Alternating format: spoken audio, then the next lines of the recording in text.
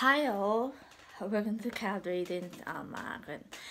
I just put this out there today just because, like you're probably now, I like doing crimes, missing people.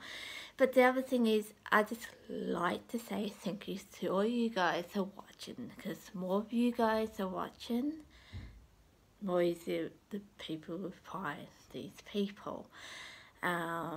Yes, and it only takes one of you to watch this and say, yeah, that makes sense, and I already see, so I know this person, so it's very helpful.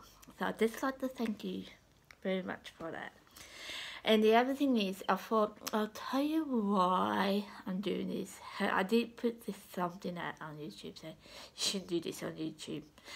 But I was thinking about this the other week, and I did a reading on this JJ lady, man and Taylor, I think his name. They went missing about 2 months ago, I think, and there's a whole thing about them and their mum and dad. Well, when I was doing that one, and I did put on YouTube, I got from, I don't know who, you can say spirit, ghosts, angels, whatever you want to call them. I got from them. I'm not going to give you much information because it's the whole case. So I just got bits and pieces of it. If you watch it, you know what I mean. So my thing is, I thought, for that reason, it probably won't be a problem with it, because I'm not going to get stuff that's going to harm the case or harm myself with it. Two, I see it in this way. If the police aren't going to use this information, it's no harm to it. No, you're not going to... I hear a lot of stories out there that police don't use psychics because it's not useful, in the sense of it's not hard evidence kind of stuff, yeah. And that makes sense. I must admit that makes sense. But then I thought to myself with that too, well, if the police aren't going to use it and you got information and you can feed it out to some other way, why not? So I'm not harming the case in that way. But as I said too, I'm not going to say a name.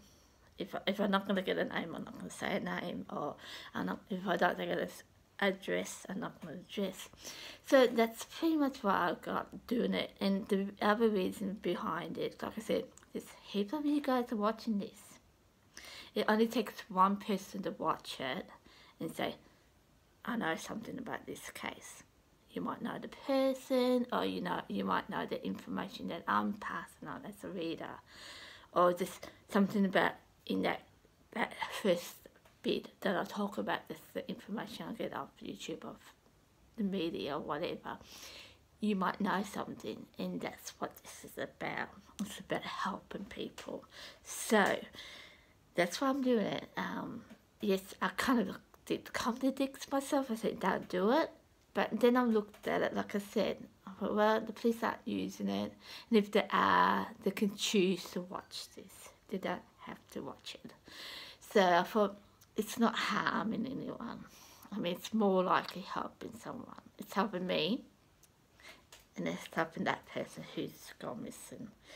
So that's pretty much why I'm putting this out there today. And I just like to say thank you to all you people who are watching on the missing people YouTube stuff, because that's important to me. It's important to me that we help people, missing people. I mean, there's a lot of people out there that are missing, and if we can help in one little way, and if this is helping them, I'm happy to do it.